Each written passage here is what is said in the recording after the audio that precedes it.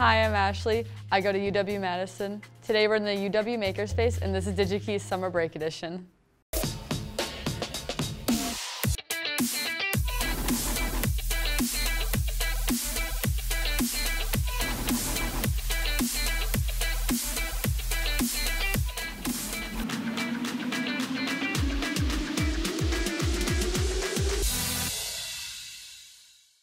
Today I'm making the NeoPixel Storm.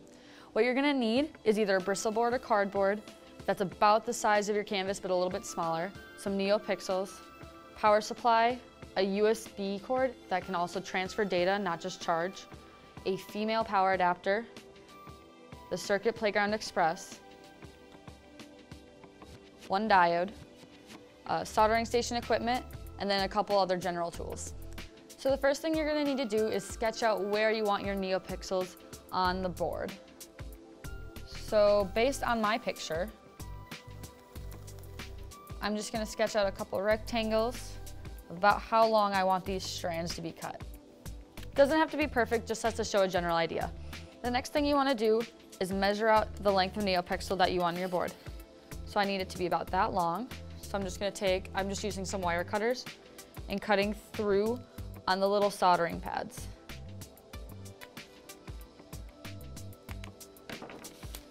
Line it up, it's about the right length.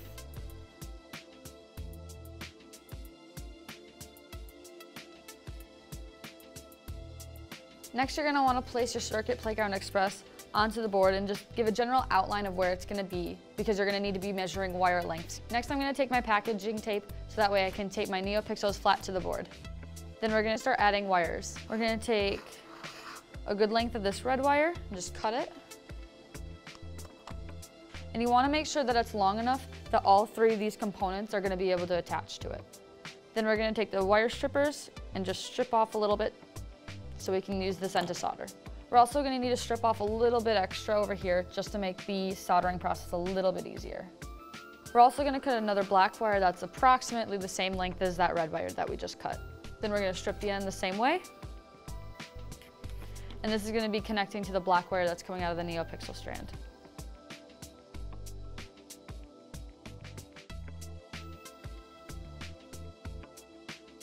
When you're soldering, you're gonna need to take your diode and you're gonna be soldering it onto this main red wire. And you're gonna make sure there's gonna be a little gray strip on it. You wanna make sure that's facing away from the power supply. That's very important. This diode is going to create a 0.7 volt voltage drop, which is going to keep any of the components from being harmed. To make it easier to differentiate which wire goes to which pad, I decided to use different colors. Now that we're done with all the soldering, it's time to code. First thing you're going to need to do is go on to arduino.cc and just download the software. So if you go to the software tab, click on downloads, and then follow the steps for if you have a Mac, Windows, etc. So now we're gonna go on to the Ever-Burning Flame project on Adafruit, and we're gonna go down and follow the code. You can just download it, and then with your software, make sure you have this hooked up using your USB, and you should be able to install it pretty easily. Then when it's working, you should be able to take your capacitive touch sensor, and it should light right up. And you should be able to touch it again, and it should turn off. If you're having any difficulties, it's really important that you check that you're actually uploading the code to the correct tool. So if you go under Tools, Port, it should give you the option to select Adafruit Circuit Playground. Another note, that's board. You have to select Adafruit Circuit Playground on that as well, although it should already be selected.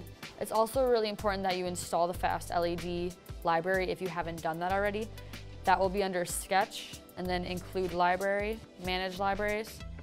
Another screen will pop up, and in the search bar, you just need to type in Fast LED, and an option will click up, and I already have it installed, and it tells me that, otherwise it'll give you an option to install it if you haven't yet. So you actually have the ability to customize your code. In here, you should look for a comment that says choose your color palette. What's really nice is with Fast LED, when you installed that library, it came with a couple color palettes already pre-installed. So here they naturally have heat colors for fire. I used in my ocean, I have a storm with an ocean, I used ocean colors. That was really helpful. Otherwise, if you want to customize your own color palette, that's really easy. I would just look up how to do that online. If you just look up color palettes C++, you'll find easy tutorials on how to do that. So now it's time for us to add the DC power adapter onto the board. This will allow us to connect the power supply to it. First, we're going to take the stripped end of this main red wire. We're going to just kind of form it into a little ball. Then we're going to put it into the positive end of the adapter. Then just make sure that you have it tightened. Give it a good tug, make sure it won't fall out. And we're going to do the same thing with the black wire, except this one's going to go into the negative terminal.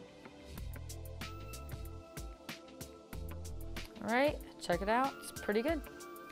Now it's time to bring out your painting. So I've already installed the touch button. That's this little metal piece down here. You can use anything as long as it's metal. To make it work, all you need to do is solder on a short piece of wire to the back. Then you're going to thread that piece of wire through your canvas. You might need to make a little hole to make it a little bit easier for you. Then you'll take that remaining wire through the canvas and solder it to this capacitive touch wire that we used earlier to test out our LEDs. Then you just need to staple it to the back of the board and you're all done. Now it's time to find a gallery to hang my masterpiece.